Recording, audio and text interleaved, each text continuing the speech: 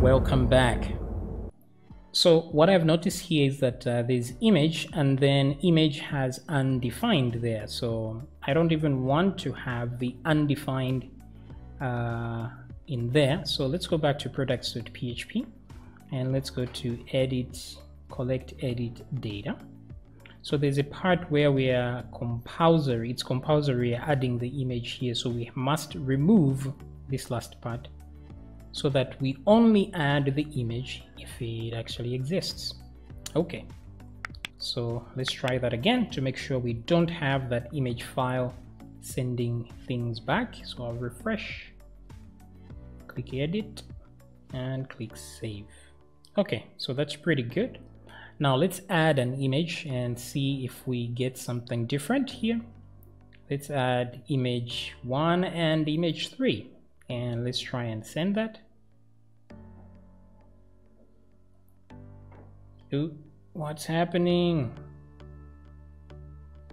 Let me look at the info we are getting and we don't get the image.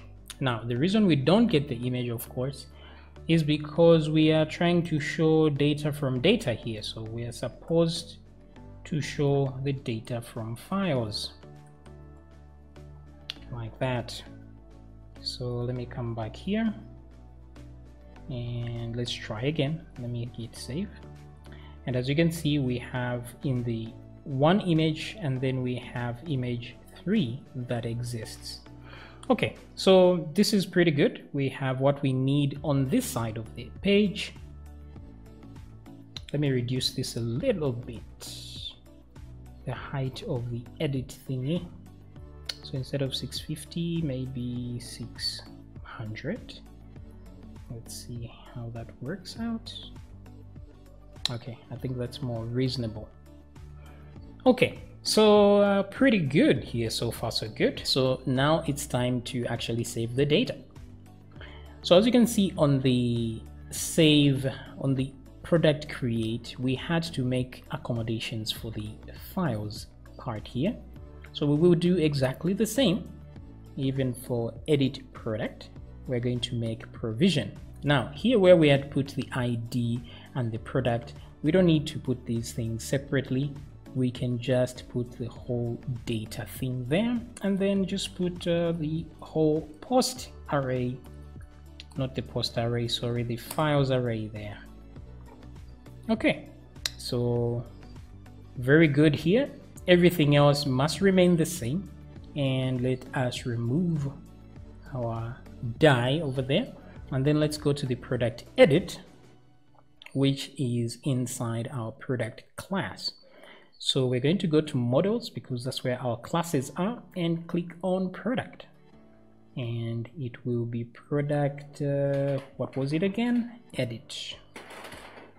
So product class function edit. There we go.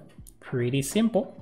So originally we had ID and description, but we don't have these guys anymore now. So what we will do is I will cut these guys from here. Instead, we will have data like so. And then I will put them here and equate them to data. This one will be a data description. And the other one, of course, will be data ID.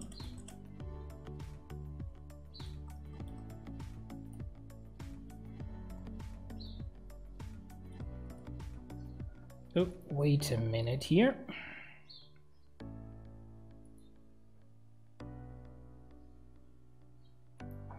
Let me put a die over here for a second. I want to see the result once more. So let me send this data. Let's look at the console here.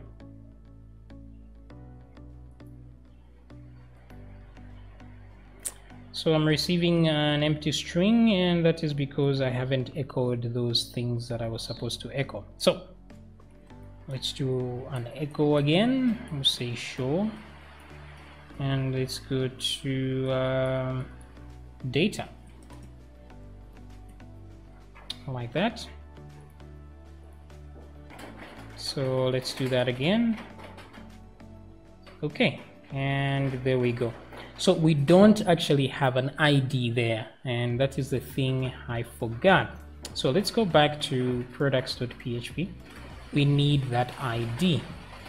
So let me come back here because we won't know which product we are editing. So let's go back to collect edit data. That was my bad. I don't know why I completely removed that. So it has to be here, data ID.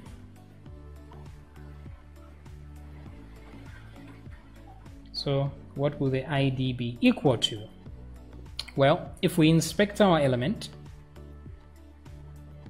which is this one right here, the one that brings up the edit part, I will inspect that element.